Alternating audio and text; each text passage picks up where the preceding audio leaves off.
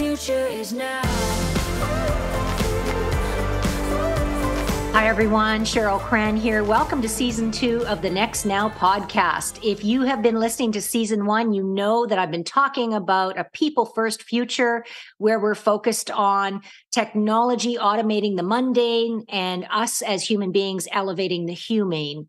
And so in Season 2, I'm going to talk more about that, but more about the technology piece, the influence, as well as the impact of change, the pace of change, and what that's going to mean for us in this convergence of AI, technology innovation, speed of change for organizations, and what it's going to mean for us as a society as well. So that's sort of Season 2 overview. In this particular episode, I do want to talk about ChatGPT AI and AI that's just like it, where you're able to go in and interact with AI as if it's a buddy, as if it's a pal, as if it's a source that you're just asking a question, sort of like Siri, if you will, or Google or these other Alexa, these other technologies that have been AI enabled for a while. So it's not brand new.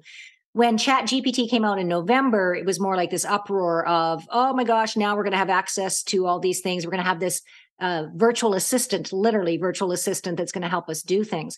So like anything, even when the internet was first created and then Google, it was fear of, misuse or abuse of power. And one of those big fears with AI is that it's biased, that it'll spread fake news, that it will create inequities, that it will create, homework. People, students in university and college and school will use it, and there'll be more plagiarism. There's all sorts of concerns about it. But like any new technology, those concerns are well in the headspace of the regulators. I know for a fact that when it comes to bias and when it comes to fake news, that is being looked at now. And in some ways, going through the Facebook debacle that we did a few years ago with fake news, a lot of those measures to prevent it now are known and are going to be put into play. In the meanwhile, though, I have been using ChatGPT since November, and I did the paid version so that I could get constant access.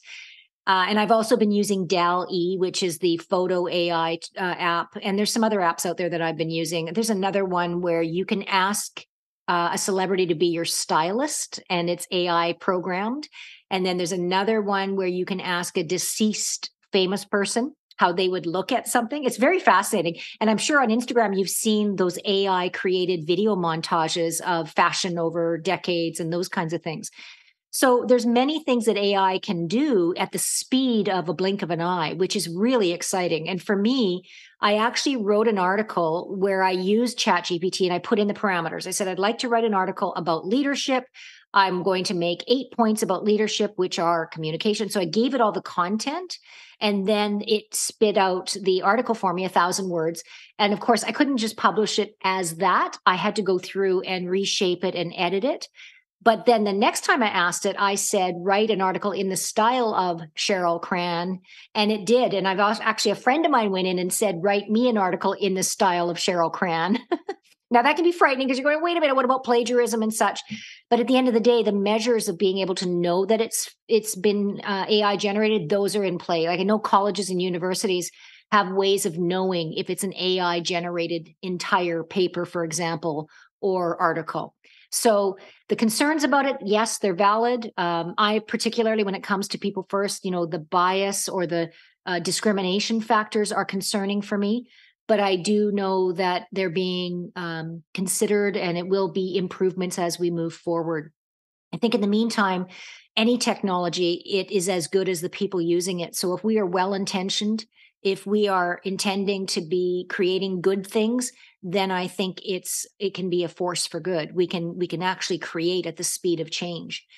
I know some industries were concerned about it, such as branding and marketing, like thinking that their jobs would be replaced. There's a number of research papers out of Harvard, and there's been some other, major universities where they're saying that jobs will not be replaced. Think of AI as your own personal assistant.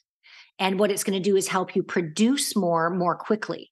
And it's going to help you be able to actually do more because you've got this AI enabled assistant.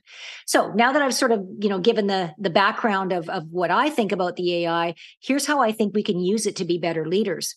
Did you know right now that you can go into Chat GPT and you can ask it, what are the top 3 tips for me to have a difficult conversation with one of my employees?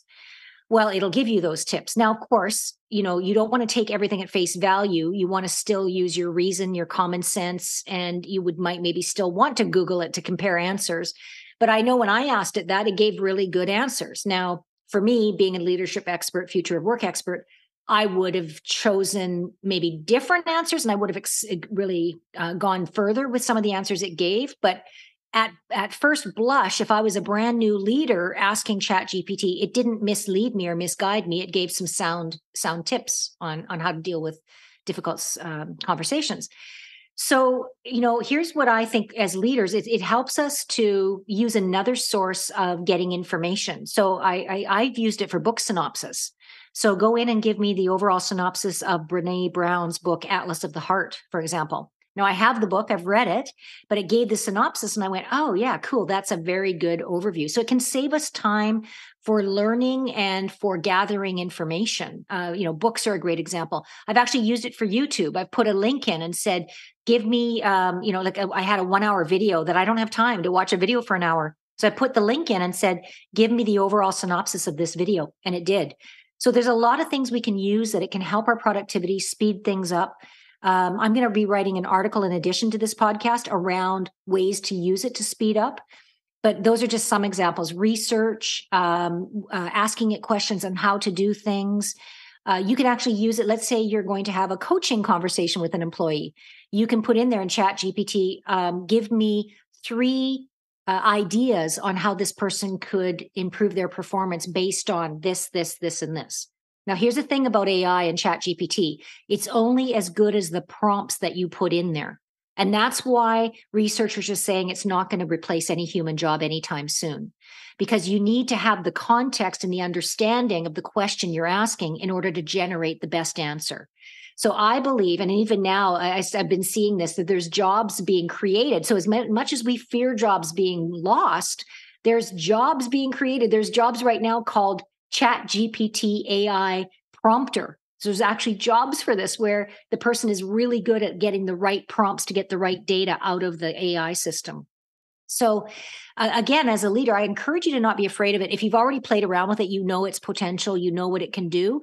If you haven't, go check it out. Check out the free version. I've also used DAL-E for photos. And in fact, in my keynote presentations, I gave a prompt to DAL-E. Now, by the way, DAL-E doesn't know how to do human faces. If you ask it to do people, it does this distorted, almost horror movie-like version of faces.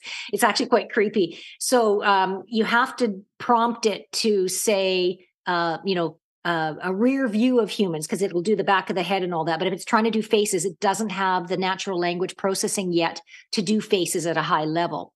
But if you're doing photos, like I did a photo of, for my recent keynote speech where I said, create a photo of a team of business people walking over a bridge into a modern futuristic building. And it did. It's an excellent photo, and I use it. So it's a custom generated photo that I'm using for my purposes. And, a lot of people might go, well, we're putting photographers out of business, or what about iStock photo, or all those things. This is not to replace all those things. I still buy my photos, iStock photo, and so therefore the photographers are getting credited. But it's really more about using it as a backup source. If I want a really custom photo that I can't find anywhere else, DAL-E has been a really great resource for me for doing that. So, I don't know how you feel about AI. We are definitely at a new juncture of access to information. In the next year, more people on the planet will have access to internet. Remember, there's a whole segment of the planet who, due to access or being an underprivileged country, does not have access to internet. But that access is predicted to include and to increase to about 50%, over 50% of the population now, which means not only are we going to have more people interacting with all the tech tools that we currently have, but more and more people accessing AI. And so, again, everybody's made a big deal about this, but AI has been it's been our purview for a number of years now. For example, that if you're looking for shoes on Google, the next thing you know, shoes are showing up on your Instagram feed. So this is all AI. So again, it's more about, as a leader, how can you leverage AI? And as I gave you a few examples, research, asking it questions, writing for you, to give you synopsises of books, to speed up your when you're consuming information. That's how I'm using it right now. And it is saving me time, and it's also giving me valuable insight. So that's it for this episode. I do plan to invite a AI expert on for a future episode to give us even more. So if you like what you've heard here and you have questions, please put them below the video, or you can interact with me on LinkedIn. I'll be posting this there as well. But yeah, let's look at AI as force for good. Let's look at how we can leverage it as leaders to be better human beings. AI is not able to emote. It's not able to be a human leader. As leaders, we have the opportunity to focus more on our empathy, compassion, our communication, being a better human being, leveraging our technology to do those mundane things so that we can spend more time one-on-one with people, driving change forward through conversations and dialogue. So I hope you enjoyed this quick episode. I look forward to seeing you on the next episode for this season, and all the best.